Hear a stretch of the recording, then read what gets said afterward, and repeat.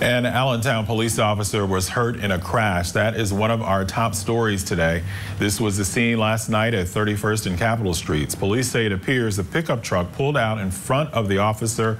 They say the officer was taken to the hospital but is expected to be okay. The truck's driver had minor injuries. Pennsylvania's House of Representatives voted in favor of a bill that would incrementally raise the minimum wage to $15 an hour over the next few years.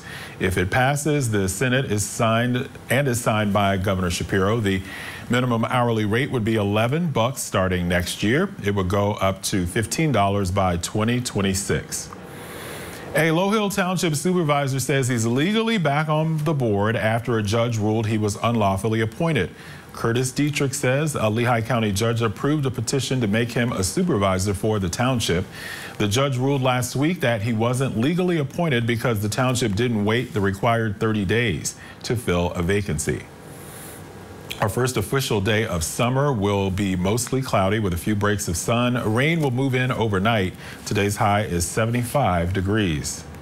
For more local news, watch 69 News or get updates at WFMZ.com. I'm Hasiel Cordoba.